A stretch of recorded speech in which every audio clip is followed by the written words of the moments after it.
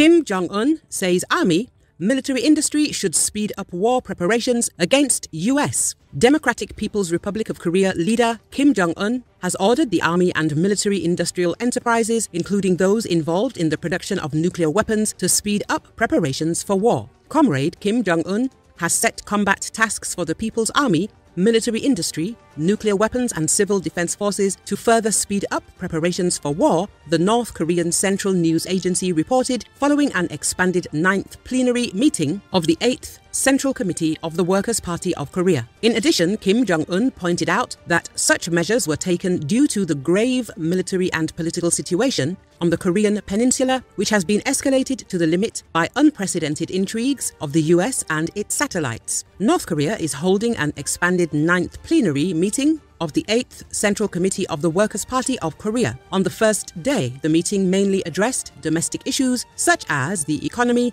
and next year's budget.